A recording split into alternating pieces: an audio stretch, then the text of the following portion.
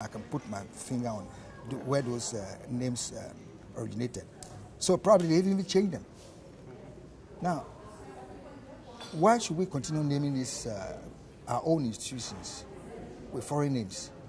Even the British who introduced these names to some of these institutions didn't use them for their military institutions back home.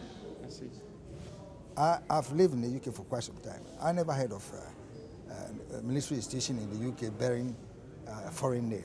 They would name it after one of their generals, or Wellington, or whatever, or one of their dukes, or whatever.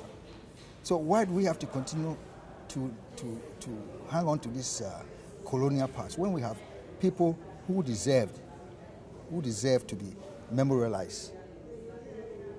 I spoke about Kotoka. Kotoka International Airport was named after him simply because he was killed in the vicinity of what the airport is now. Okay. That's why they named him Kotoka International Airport. You had Bawa, who was the army commander then, Flagstaff House, during the 1966 coup.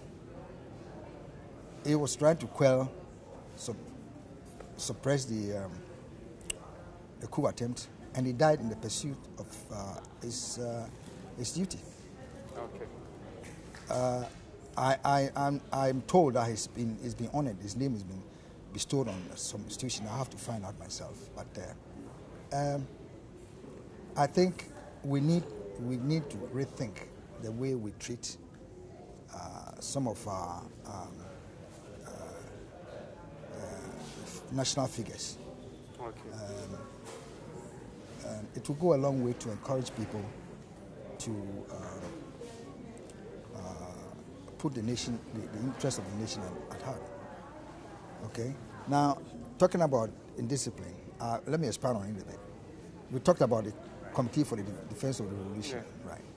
Now, they went about carrying out their own operations and arresting people and seizing people's cars and doing all sorts of things.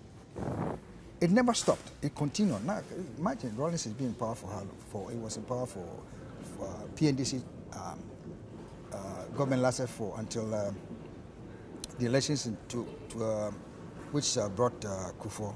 So yes, that would have been 2000. So now, 1982 to 2000. Okay, how many years? It's actually almost 20 years. 20 years.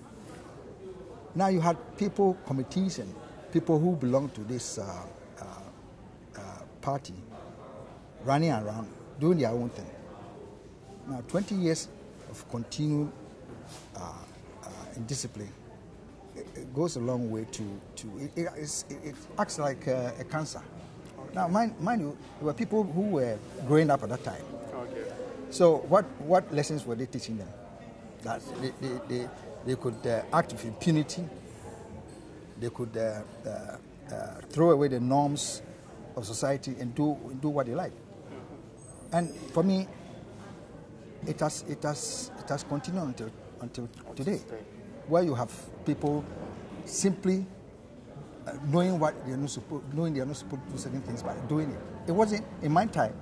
When I was growing up, it wasn't like that. It wasn't like that. Before, even on the eve of June 4th, we still had discipline. We still had order in society. It all disappeared after June 4th in 1982. Wow. Thank you so much, sir. Okay. I appreciate your time, sir. Okay. Okay. He will take the microphone from